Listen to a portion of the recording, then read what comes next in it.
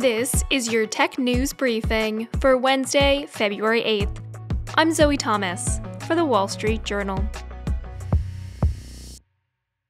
The battle for search supremacy is heating up.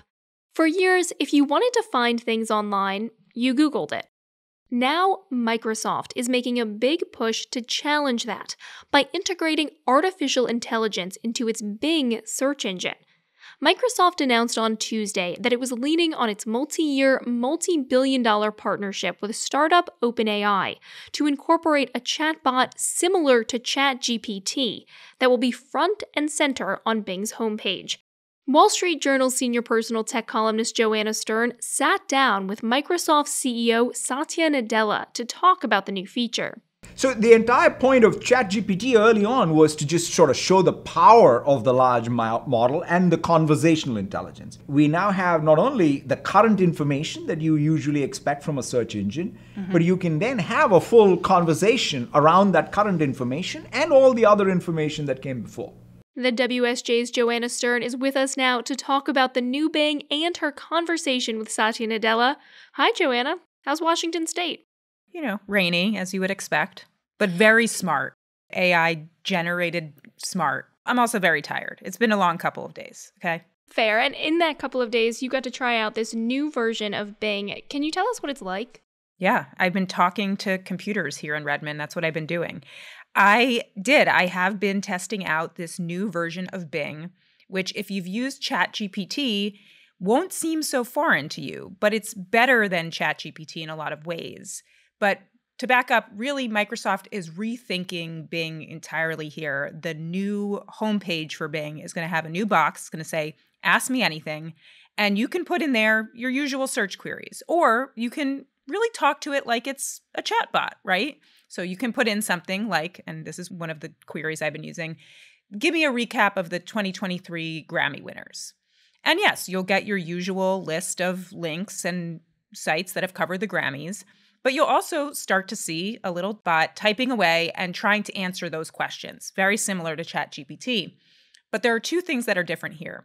The first is that this is based on real-time search data. This is based on what's in Bing, so it's current, right? ChatGPT stuck in 2021 on that data set.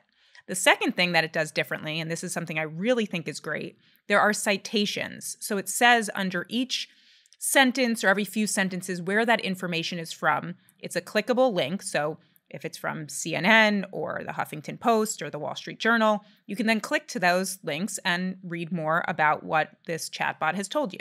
So that sounds like it gets at the heart of one issue that ChatGPT comes up with a lot. Is it incorrect or where did the information come from? One of the other issues that people have had, though, with ChatGPT is the speed of it. Can you explain kind of what that issue is and how Microsoft plans to address it? Yeah, so there's two things on the speed. The first is that actually it takes these really supercomputers longer to answer these questions because not only is it trying to figure out what you just said, and so what is that question, but then it's trying to answer that like a human, right? So that takes a lot of computing power. It also takes more computing power to then feed in the information for the answer. This is a huge model, right? So this is what takes a lot of time.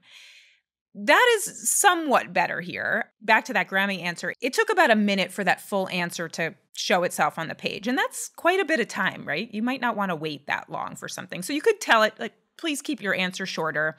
Or there's going to be certain places where you just want to use regular search. The second place that there's been criticism of ChatGPT, and I have this issue a lot, I go to the site and the servers are down, or we're running at capacity or something like that. Microsoft is trying to improve that, and I spoke to Mr. Nadella about that, and here's what he said.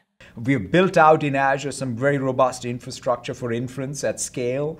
That's what gives us even the ability on day one to have enough capacity to launch something like this. But at the same time, we're going to have to scale this carefully. We don't know what the traffic is going to look like, what the query patterns are going to look like. These are really early days. What about getting things wrong? What about mistakes that come up in these answers? Microsoft is not saying this is going to be 100% accurate all the time. It says it's still learning. This is still based on early AI research and early AI models. This is not where we're going to be in the future, right? This is still a new area. But they are going to do some things to make it clearer that this may not be something that is 100% right. So it's been programmed to use phrases like, this is not the definitive answer, or it might say, this may be, or this might be the right answer. Joanna, you said you got to play around with this new Bing before you spoke with Satya Nadella. Was it helpful in your research before you did the interview? I did use it to compose some questions for my interview as I got the demo, and I got to play around with it before I got to sit down with him. So I said, okay, let's see what this wants me to ask him. Truth was, I had some of those questions on my list. They definitely didn't sound as smart or as witty as me, I would say, but they were good. But one of the cool things you can do is then engage with it. So it wrote these questions for Mr. Nadella for me, but then I could say, hey, answer that question, number 5, in the voice of Mr. Nadella. So for me as a journalist, it's a good way to practice interviews. Can anyone use this new version of Bing? Yes, anyone can sign up to use this version of Bing. Is that a good nuanced answer for you there? It was rolled out on Tuesday in a limited preview. And then you have to sign up at bing.com and you can hopefully get on the waiting list and start using it. But the biggest asterisk right now is that you have to have the Microsoft Edge browser, which is available for Windows and Mac. So you've got to use it, which, by the way, is the browser I use. And I think it is a very good browser. What did Nadella say about competition with Google? Because there's been a lot of speculation that this is their big play to unseat Google and its supremacy in the search market. From talking to Mr. Nadella and other Microsoft executives over the last few days, you can really see how excited they are about this technology and that they really think they have something to finally compete with Google, right? Google holds 93% of the global search engine market share. That leaves Bing with so much less, really not even on the map. And so their hope here is just to capture a little bit of that. Here's what Mr. Nadella had to say about that. At the end of the day, we're grounded in the fact that, Google dominates this space. And so I am thrilled for finally some competition. So I feel like a new race is starting with a complete new platform technology. And now it's a question of us and them actually innovating, releasing things into the real world.